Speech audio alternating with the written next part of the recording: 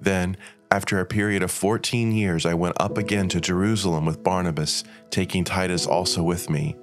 I went up by revelation, and I laid before them the good news which I preach among the Gentiles, but privately before those who were respected, for fear that I might be running or had run in vain. But not even Titus, who was with me, being a Greek, was compelled to be circumcised.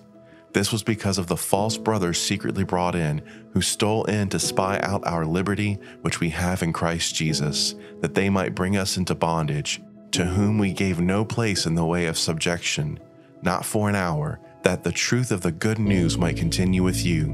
But from those who were reputed to be important, whatever they were, it makes no difference to me. God doesn't show partiality to man. They, I say, who were respected imparted nothing to me, but to the contrary, when they saw that I had been entrusted with the good news for the uncircumcised, even as Peter with the good news for the circumcised. For he who worked through Peter in the apostleship with the circumcised also worked through me with the Gentiles. And when they perceived the grace that was given to me, James and Cephas and John, those who were reputed to be pillars, gave to Barnabas and me the right hand of fellowship, that we should go to the Gentiles, and they to the circumcision.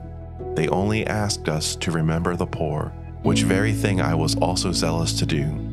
But when Peter came to Antioch, I resisted him to his face, because he stood condemned. For before some people came from James, he ate with the Gentiles. But when they came, he drew back and separated himself, fearing those who were of the circumcision. And the rest of the Jews joined him in his hypocrisy, so that even Barnabas was carried away with their hypocrisy. But when I saw that they didn't walk uprightly according to the truth of the good news, I said to Peter before them all, "If you, being a Jew, live as the Gentiles do, and not as the Jews do, why do you compel the Gentiles to live as the Jews do? We, being Jews by nature and not Gentile sinners, yet knowing that a man is not justified by the works of the law, but through faith in Jesus Christ, even we believed in Christ Jesus, that we might be justified by faith in Christ, and not by the works of the law, because no flesh will be justified by the works of the law.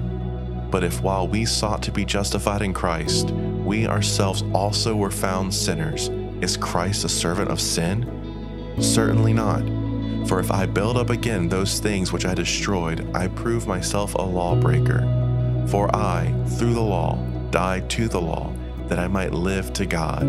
I have been crucified with Christ, and it is no longer I who live, but Christ lives in me. That life which I now live in the flesh, I live by faith in the Son of God, who loved me and gave himself up for me. I don't reject the grace of God, for if righteousness is through the law, then Christ died for nothing.